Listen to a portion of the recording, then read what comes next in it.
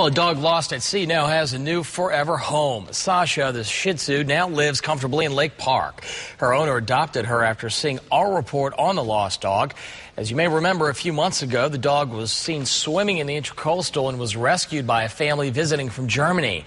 The owner never came forward, but now the one-year-old pooch has a safe home. I just felt compassion for the dog, you know.